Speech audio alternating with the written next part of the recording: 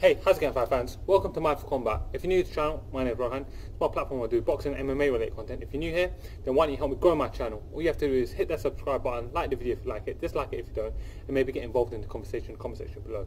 With that said, for this video, I'm going to be breaking down the upcoming boxing match, the upcoming boxing heavyweight rematch between Anthony Joshua and Andy Ruiz. Now, this is a very key and important fight, and I'm very honoured to be joined by my friend here, James Buchanan. Hello. You guys would have seen James in a few of my other videos. If you haven't, then he's a former amateur boxer, loves boxing. Me and him watch practically all the biggest fights together, and we're going to be going through the Andy Ruiz, Anthony Joshua fight and breaking it down step by step. Isn't that right? That's right. Yeah. So, bro, when we're looking at this fight, there's a couple of things that even before we're getting into the breakdown, this is a very, very important fight in the heavyweight division. Absolutely. Firstly, there's 4 belts on the line. All 4 of the key belts outside of the WBC world title was on the line in this fight. Yeah. You've got Anthony Joshua, a guy who was the poster, the world, you know, the world icon of boxing, the biggest star in boxing in the world, and he took on a relative unknown in Andy Ruiz Jr. And me and you knew Andy Ruiz as hardcore fans, but most people didn't know who Andy Ruiz is. No. So he comes in, does the shocking upset, and now mentally, this is a big battle for Anthony Joshua in terms of staying relevant or even relative in his career, right? Yeah, I would agree. I mean, a lot of people didn't really know who Andy Ruiz was, which is surprising because a lot of people knew who Joseph Parker was. And he gave Joseph Parker all types of problems, you know. He gave him hell. Felt like he won that fight. Exactly, same to the way. I felt as if he won that fight myself. So it's surprising that not a lot of people knew who he was. But, you know, it is what it is. A lot of people knew who he was, and he went up against Joshua, and now the whole world knows who he is. Yeah, yeah. You know, so I do think that, yeah, it's a very important fight. It's a very important fight at the minute. So with that said, let's go through the tape, break it down. I'll tell you the stats and you can tell me your thoughts on it. So firstly, the first thing that jumps out to me is both these gentlemen are slap bang in the middle of their fighting primes. They're only 30 years old. Heavyweights tend to have a greater shelf life, so no problem there. We can agree. Great time for them to be meeting. Slap bang in the middle, yeah? Yep. But where things get interesting is their records. Now, Andy Ruiz Jr., what you'll see is he's vastly more experienced than Anthony Joshua in a relative term, because Anthony Joshua's had much more high-profile fights, so how do we rate experience? But Andy Ruiz comes into this fight with a record of 33 wins and 1 loss. Anthony Joshua comes into this fight with a record of 22 wins and 1 loss. Now, do you think that experience is going to be a factor here?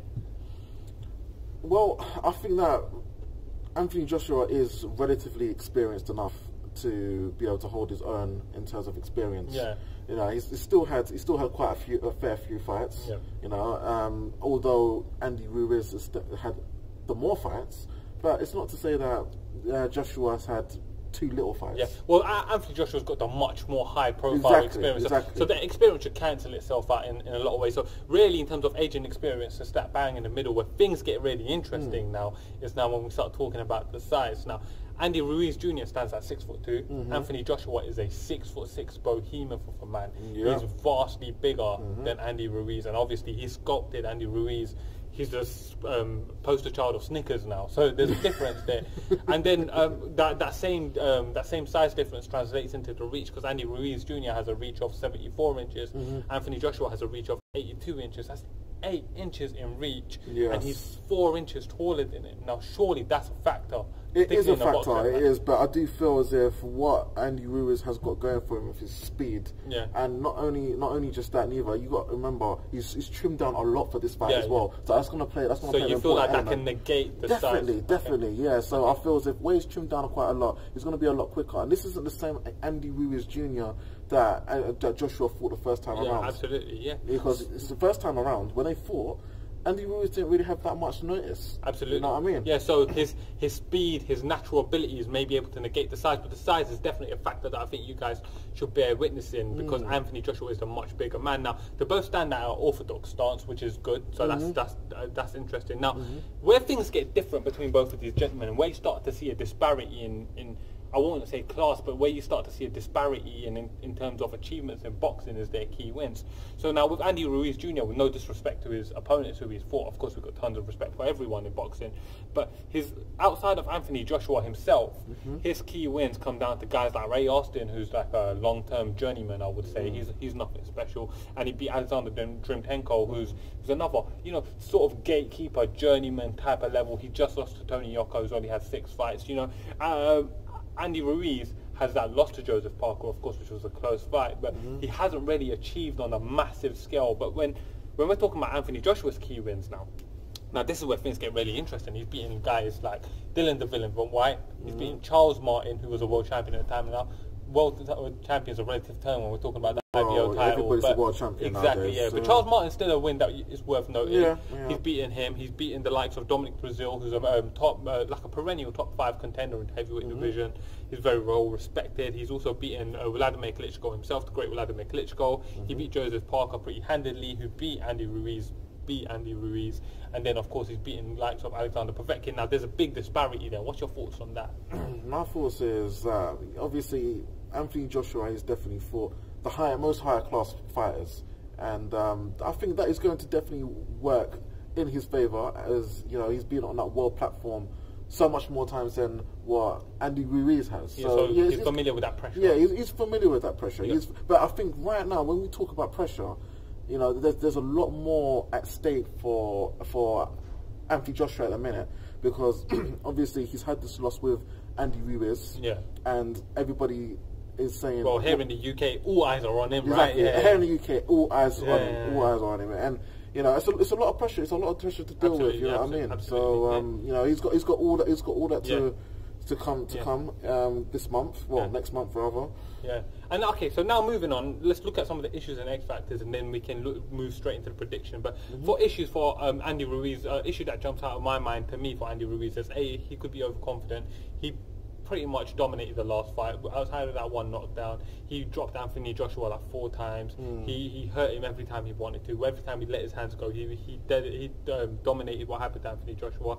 He could come in here overconfident. That could be an issue. And as I mentioned earlier, Anthony Joshua is a much bigger man than him, so that could be an issue for Andy Ruiz as well. If Anthony Joshua is to fight smart, and utilize his size the best way he possibly can.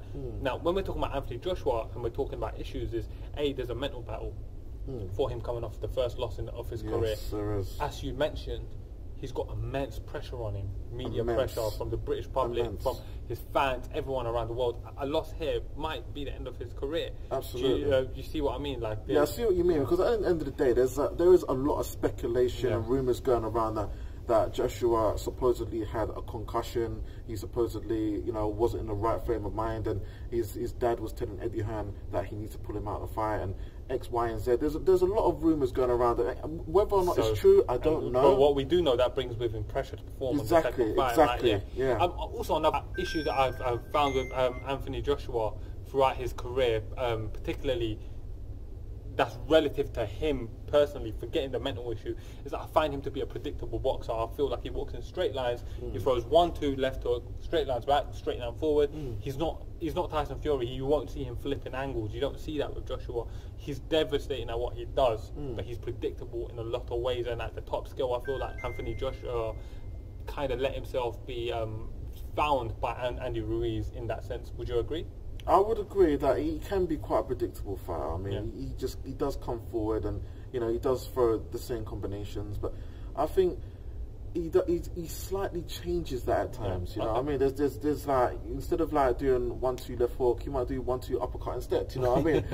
So, you know, what I'm trying to say is, like, those slight differences, I feel, does make all the difference at times. Yeah.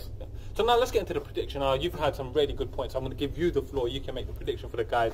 How do you see the guy? How do you see the fight going? Right. So it's a very tough one, to be fair. Like I say, that there's a lot of pressure on Joshua at the minute to get this win, and I feel as if he is going to go the extra mile to get it, because this could be the end of his career if he suffers another loss at Andy Ruiz's hands. So it's hard, but at the same time, this is a completely different Andy Ruiz Jr. Because, you know, like I say, he's had sufficient amount of notice for this fight. He's had weeks or months to prepare for it now, as last time he didn't have that much time. He's trimmed down a lot. He's in a lot better shape. He's looking like he's in the best shape of his life. So it's a really hard one to call. If I had to call it, I would reluctantly say Joshua. Okay. But I don't know. I don't know. It's a 50-50 fight. I agree. This is a hard one to pick because there's so many intangibles at play in this fight as well. I'm going to go completely the opposite direction. I feel like Andy Ruiz is all wrong for Anthony Joshua. I feel like his hand speed, his angles give Anthony Joshua fits. I can see why you'd think that. I think they give him fits at any point in his career, regardless how prepared Anthony Joshua is. We're going to, like you said, we're going to see a better, more prepared Andy Ruiz this time, and I feel like Andy Ruiz is going to comfortably win. I like Anthony Joshua, and I would like to see him get the win here, just so that the Wilder fight can come back to life. But I feel like this is Andy Ruiz's fight to win. So yeah, that's my prediction. Well, time will tell. Yeah. You know what I mean? This time next week, it's going to all be going down. Exactly. Yeah. Well, anyway, thank you for coming on the video with me. I've really enjoyed it. I know you're planning to start your own channel soon, so when he does, guys, I'll give him a shout out. Guys, check him out. But regardless, thank you for watching, guys. I'm Rohan. This is Mindful Combat. Like I said, if you're new here, like the channel, like the video, subscribe to the channel, help me grow my platform and all that jazz. Thank you for watching. Take care.